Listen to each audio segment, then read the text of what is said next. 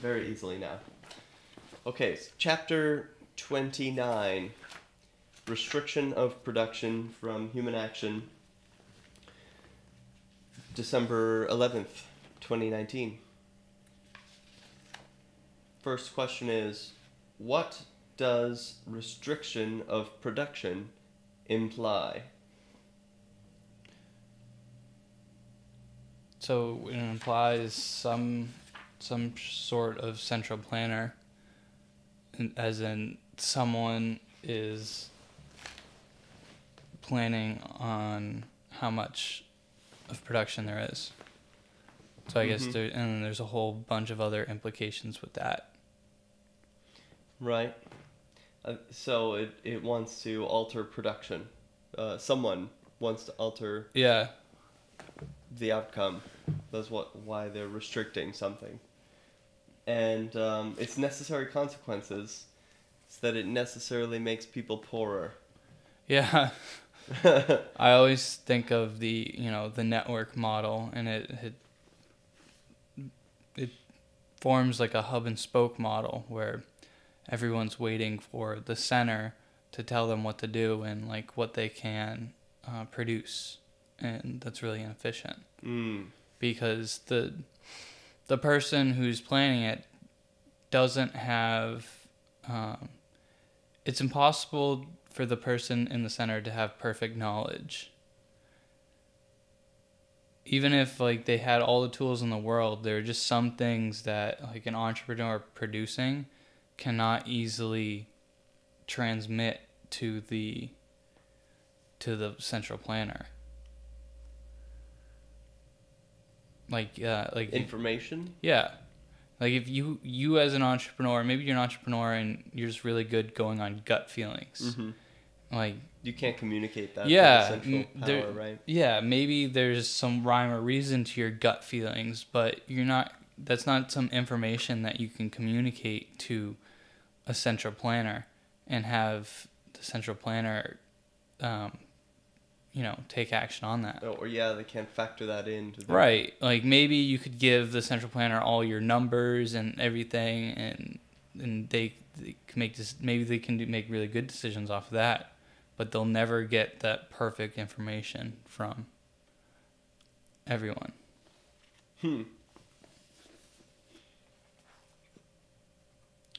What is the only thing that tariffs can achieve?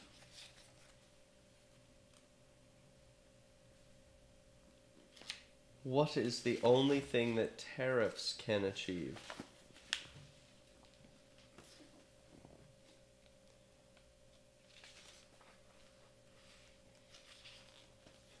Well, without cheating and looking in the book, my first guess would just be that it moves production from one place to another. Tariffs, they don't actually... So they make people poorer because they can't get as much as they could have before. It weakens the balance of trade in that people can't specialize as much in what they're best at. Yeah. And trade for, what's it called? Competitive advantage. And then finally it just moves production elsewhere. Right. It's interesting, once you are in a tariff system, there are a couple different scenarios where either removing or adding tariffs, like there's a certain situation where removing tariffs could be bad in the short run for the people of the country, but in the long run it works out.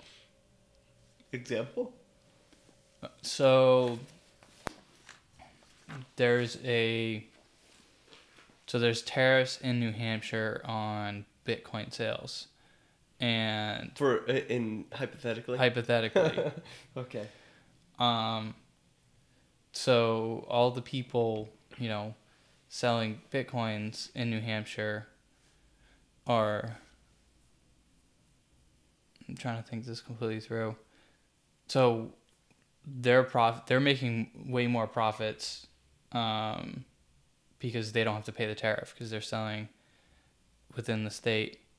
And then when the tariff's lifted, I guess they could buy, excuse me, people in New Hampshire could buy Bitcoins from anywhere, and then it would be cheaper. Yeah. So that's it would hurt. Yeah, that's not exact. There is a few different scenarios, like thought experiments that they had in the book, where it was interesting. Like, I guess certain groups always benefit and other groups lose from the lifting and lowering of tariffs. Right. But, I mean, it's obvious no tariffs at all is the best system. Yeah, I think there are tariffs on automobiles that are imported from China. And so, let's say it's just an extra $10,000 that just gets added onto any car from China or Japan. And that helps Ford to produce cars that are about the same price or maybe even cheaper. And then Ford can make a cheaper car and sell it for more money at home. Right. Whereas the consumer's not getting the best car they can get. Right.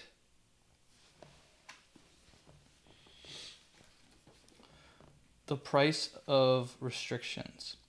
What are the consequences of protectionism?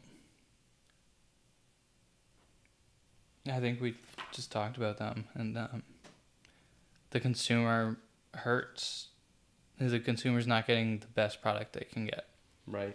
And not only that, is it's diverting production, maybe because there's this inflated market for Ford cars, maybe some of the best engineers goes and works for Ford instead of putting their abilities to another industry.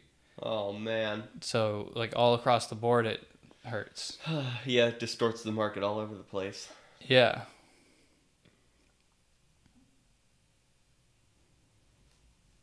What are the consequences of restricting the hours of work?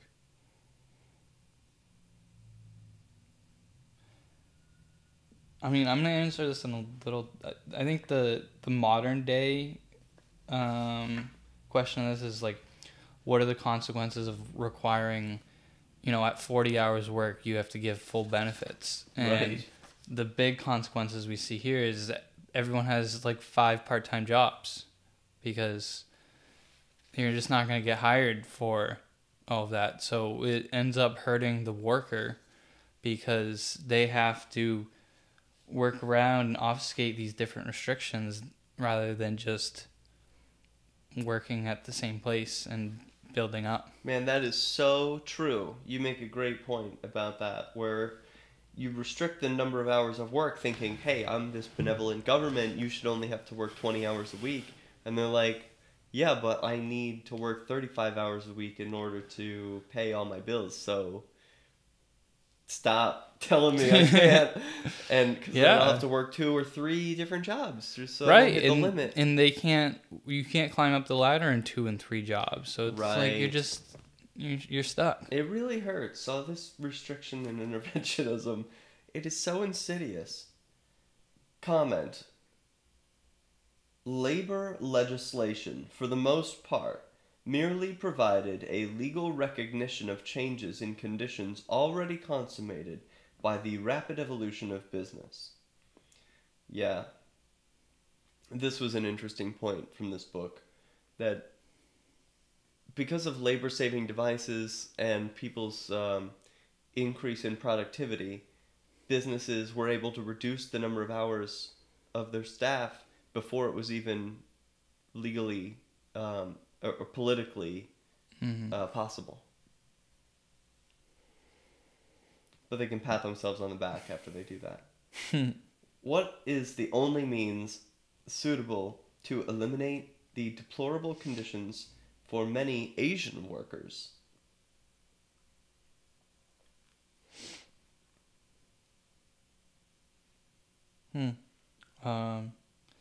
I'd say capitalism.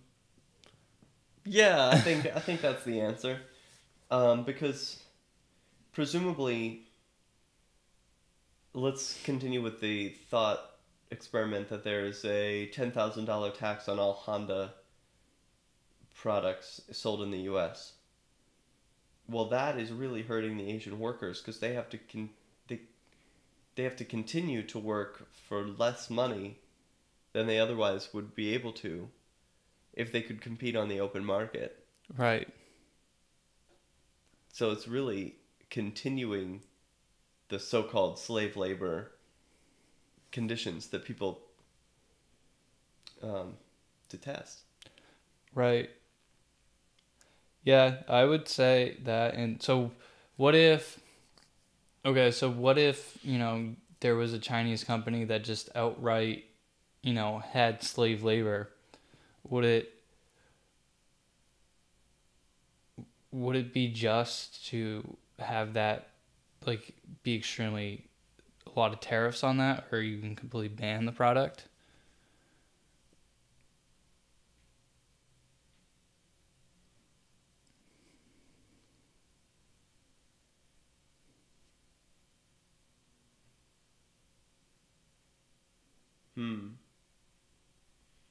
My initial inclination is no, because with what authority does someone have the right to tell me or you that we're not free to interact with other free people? But then I think it's incumbent upon us to be aware that we're buying a stolen stereo, right? For example. Yeah. And to not buy things of questionable origin because it just is wrong. Right. So, but no, I don't think that anyone necessarily has any authority over us to tell us that we're not allowed to do that. Yeah. Because where would they gain that right? Right. So that's kind of a struggle I have with, the currencies like Bitcoin Cash and Monero. Because if you cash shuffle your Bitcoin, like, and I guess there's a problem with cash too. It's like you don't know if it was stolen. Like you just don't know where it comes from. Yeah. Just a thought. Yeah.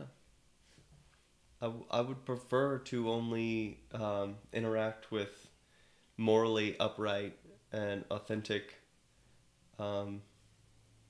people and businesses who've acquired their property through just means. Right. Provably just means.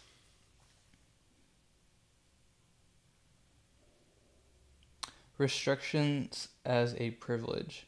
Why does Mises say the eagerness of the law's pet children to acquire privileges is insatiable? Insatiable. Great word. Yeah. Yeah, because, if you have friends that make the laws, you're going to benefit. Yeah. Without working. Restrictions as a privilege. Yeah. I'm trying to think of a good example. Any lobbyist ever? Yeah. Lobbyists. The ability to control the money supply, for example, be a unique privilege. Mm-hmm. I guess there are innumerous, or too many to count. If each domestic industry is protected by its own tariff, will the move to free trade hurt them all? Oh, okay. This is what I was thinking of. Yes, it will in the short term. Because they're all protected by tariffs, so they all benefit from tariffs. So they're all protected from tariffs, and then they're all removed. So that means no one can compete with foreign goods. So their imports would skyrocket. And there's going to be a big shuffle within the economy as people learn that what they need to specialize in. Yeah, so that's what I was thinking of early, and I thought it was kind of fascinating. It's like you can get yourself in such a big hole. It's going to be really you have to go deeper in order to dig yourself out. It reminds me of people who study useless things in college because of mixed signals in the market where they wrongly perceive some value in an art history degree, for example, and then just like learn that, okay, this is not a real market. Mm-hmm. Yeah. There's a lot of that.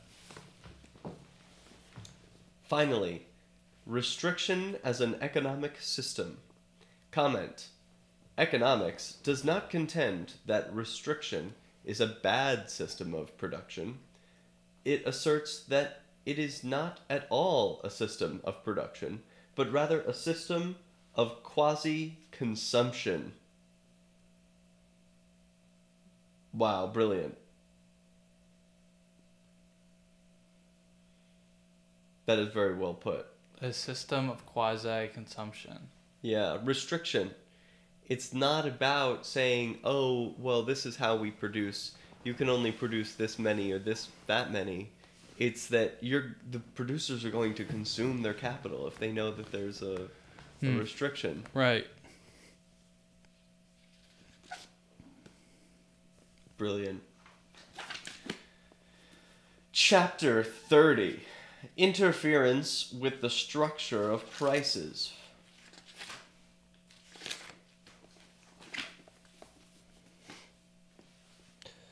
The government and the autonomy of the market. What does interference with the structure of the market mean?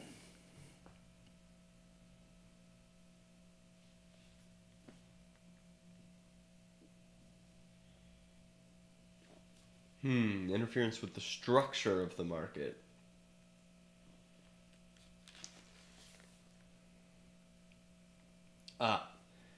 Enforcing price floors, and ceilings that deviate from the levels that would have obtained on an unhampered market. Right. And I think the most egregious example recently is the Fed starting to buy up treasury bonds again and increasing their balance sheet, putting a price floor. Walk me through that? I don't understand. Yeah, so recently, the Fed has basically started quantitative easing again by buying up bonds and treasuries. Okay. And so when the Fed buys up bonds and treasuries, the Fed doesn't have any money. They have dollars, right? They can make dollars. They can invent dollars and buy things with invented dollars? Right, so they invent dollars and they create this floor. Right. So they say, we're going to buy treasury bonds at X price. Mm-hmm. And are there an infinite number available for sale, or is there a limited supply? Well, there's a limited supply. It's the money the government's trying to raise. Okay. They can't just be issued into existence, like... Bonds? Yeah. Well, I think that, I don't know. Well, basically a bond is just it's a debt that'll be paid in the future. So the Treasury says, like, we need $1 million. And the Fed is like, we'll buy $1 million worth of bonds at a rate of $900,000. Something like that. And that's the price floor that they put on it. Yeah. And then you'll pay us $1 million later. Yeah, exactly.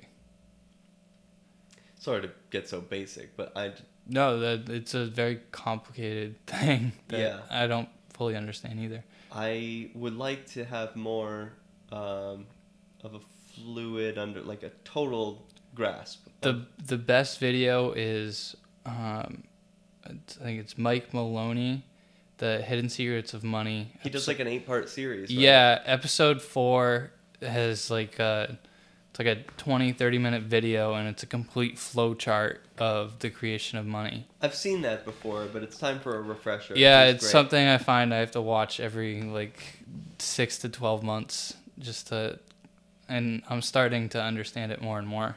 Yeah. But the main idea I get from it is that the Fed creates money by buying Well, it's not even just bonds and treasuries now. They've gone out and they've bought stocks and indices before, creating price floors.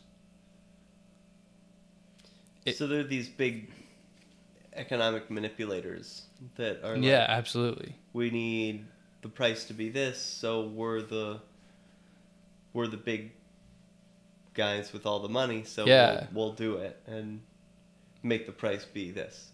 Yeah. They don't even have all the money. They have no money. They have the power to make money.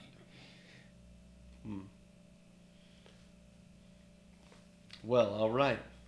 So what does interference with the structure of the market mean? Creating price floors and price ceilings. What are the forms of price control? I think that just answered the question. Comment, but the interventionist in advocating price control cannot help nullifying the very existence of economics. And a follow-up comment. The laws of the universe, about which physics, biology, and praxeology provide knowledge, are independent of the human will. Right. Doesn't matter what we want.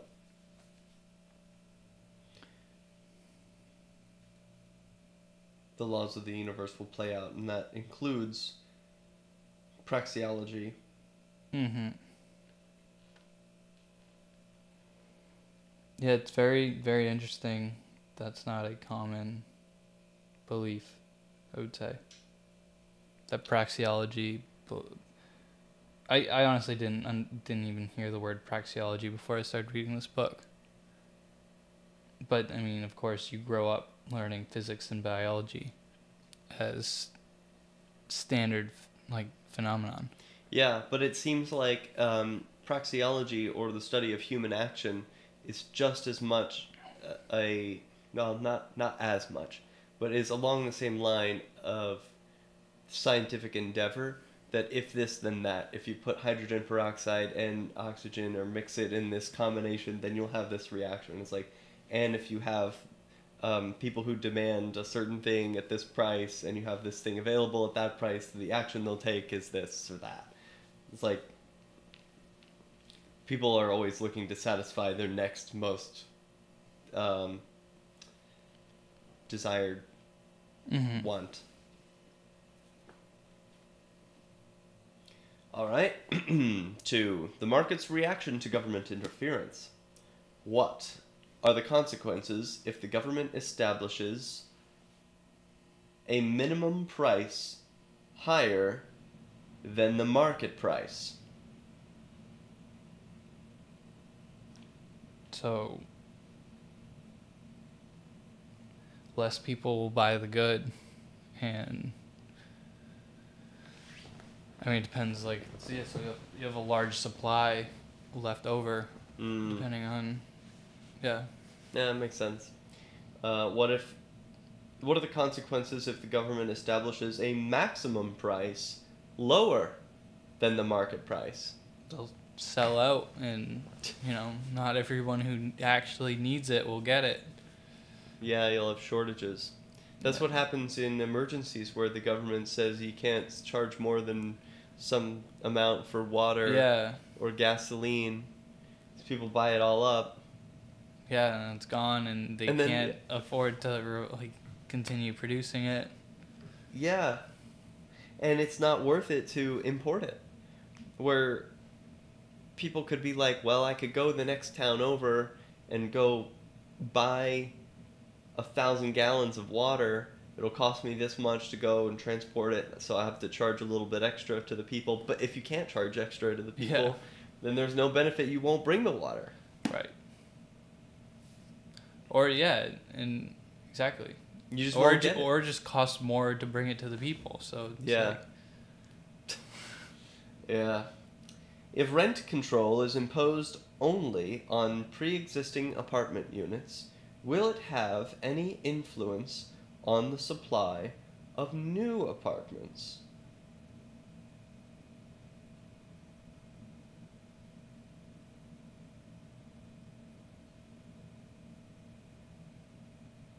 Rent. Yeah. I would say.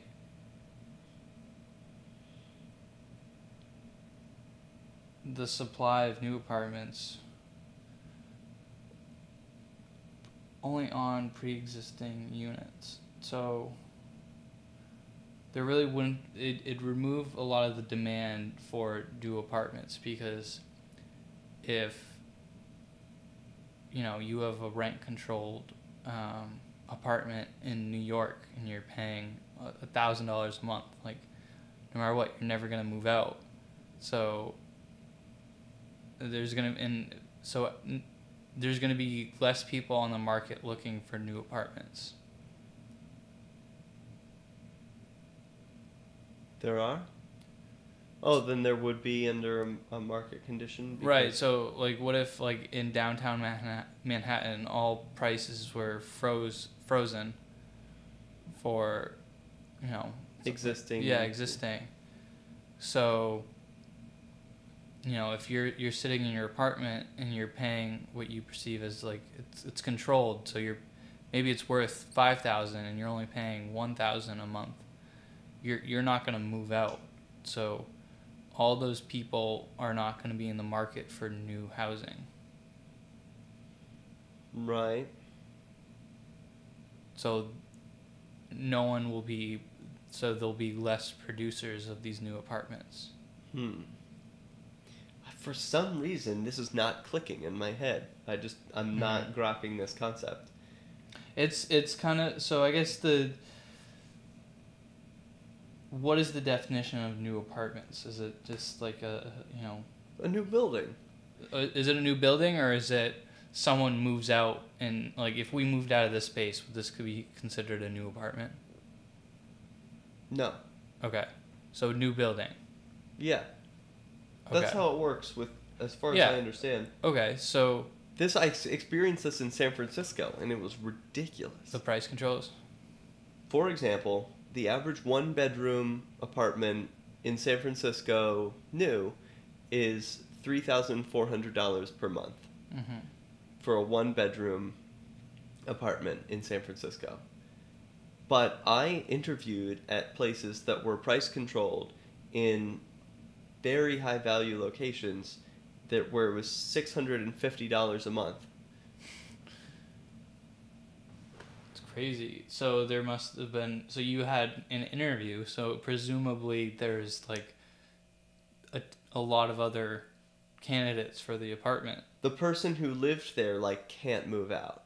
They have this sweet deal. Yeah. And they have to keep the chain going so that there's, like, always a consistent group of people who's occupying this apartment so that the owner can never increase the price. Okay. And because the price is so low, the competition was fierce. Right. I mean, I interviewed with about 20 other people, and we were just the ones that were narrowed down from probably hundreds. Right. Okay, so... And I wasn't selected because of my taste in music. Oh, wow. It was like you can discriminate based on the smallest thing because the demand is insanely high. Right. So think about it from the landlord's point of view, and he's only making $600 a month for that high value thing. So he is not getting more capital to produce new buildings.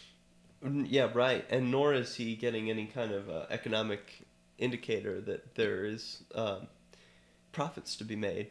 Furthermore, what's actually happening in San Francisco is that new houses are not being built for fear of being price controlled, because any real estate developer in San Francisco who's experiencing price controls now on their apartment units says, well, why should I build another building? They're just going to get frozen at that new price. Okay, so I think that completely answers the question. Yep. So ultimately, it reduces the supply of new apartments. Yes. Okay. According to Mises, what are the two exceptions to the rule that price ceilings restrict the quantity supplied of a product?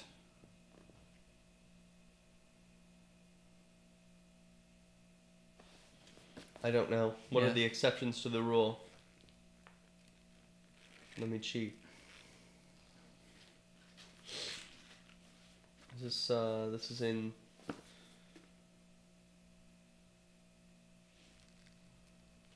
chapter 30.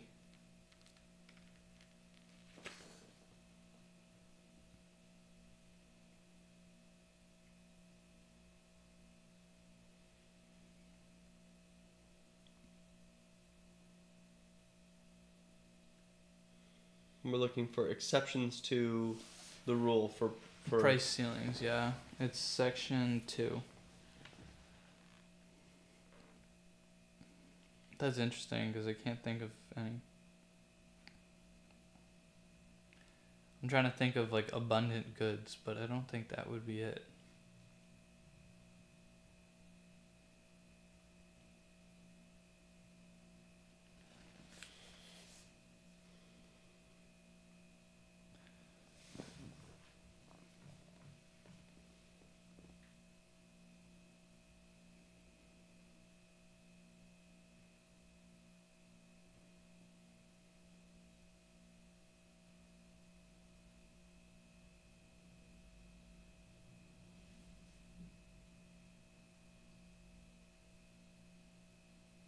Well, I don't see an answer in the summary, so we'll have to take our best guess at this one. According to Mises, what are the 2 exceptions to the rule that price ceilings, which is a maximum price, or no, a price ceiling... Yeah, you got it right. You can only charge $3 a gallon for gas. That's the ceiling. Okay. So you can charge... But a ceiling is, if you were to draw it on a supply and demand curve, the ceiling should be the higher one, and usually that's the minimum price that something has to be, right? Because it's not it doesn't include equilibrium. I don't know. I'm feeling very confused by this section. The question is, what are the 2 exceptions to the rule that price ceilings restrict the quantity supplied of a product? So I'd say the higher the price ceiling is relative to the market price, the less effect it has. So you could put a price ceiling on gas at $100 a gallon, and that is still a price ceiling, but it's not. It's so far away from the actual market price that it doesn't restrict anything.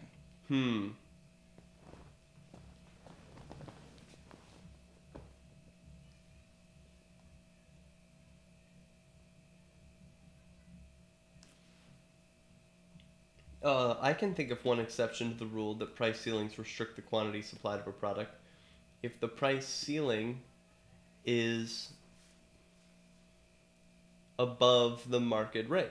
Right. Is that what you were just saying? Yeah. Okay. Sorry, it's for whatever reason it's taking me this section starting to cloud my mind. It'd have to be well above the market rate, I'd say, because a couple of standard deviations away. Because because some people will still buy the product. Like it has to. The farther away from the market price, the less it restricts it. Right. So what do you think is the other exception to the rule? Quantity supplied. Well, how about that it's absolutely necessary to produce this good for some reason. No matter what the selling rate is. Or maybe the existence of a black market? I don't know what... Yeah, I don't know. What does the comment say?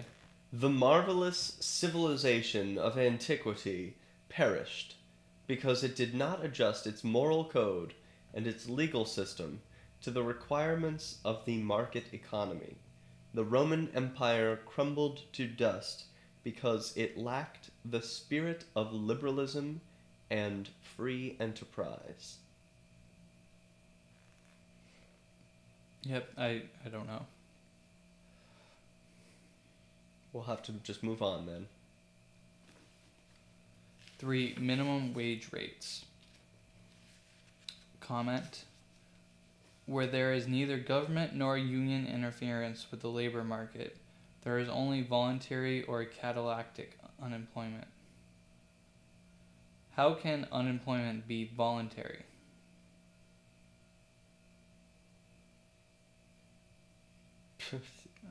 I don't. You don't want to work? Yeah, I think it's pretty straightforward. Yeah. There's no interference in the market that's preventing you from working. You're just choosing not to work.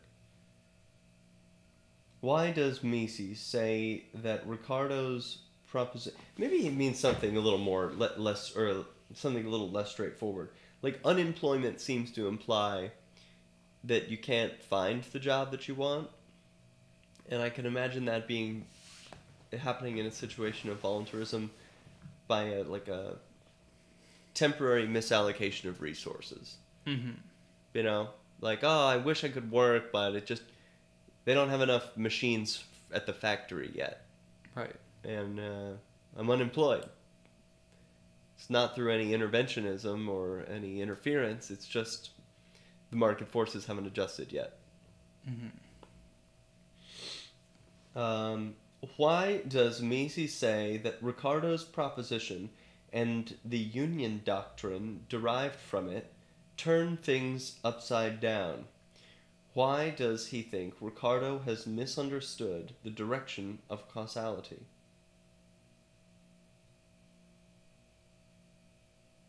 I'm not sure on this one.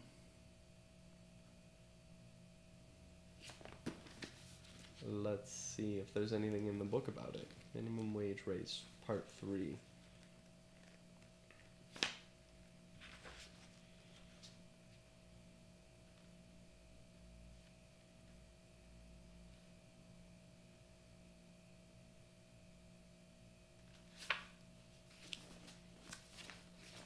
I don't know.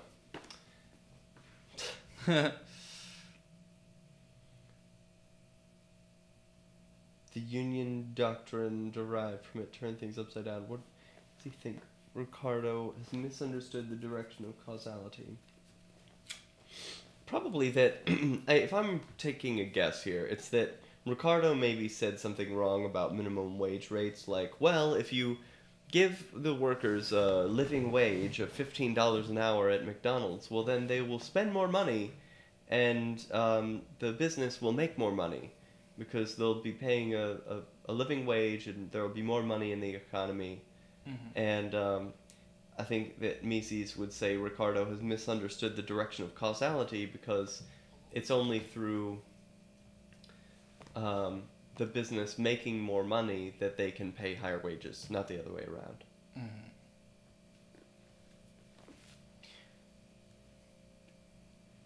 Okay. Why can real wage rates only rise to the extent that, other things being equal, capital becomes more plentiful?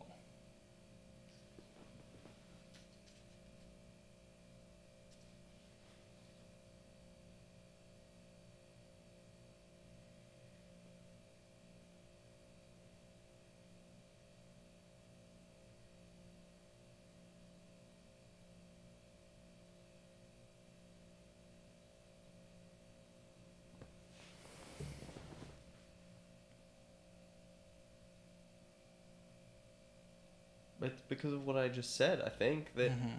a business only has what it has to pay people. Yeah.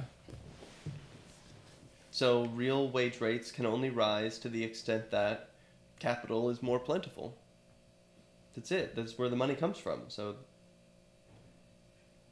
it's the only place. Does Mises believe workers have a right to bargain? Yes. Yeah. Does Mises approve of measures outlawing unions? I don't believe so. No.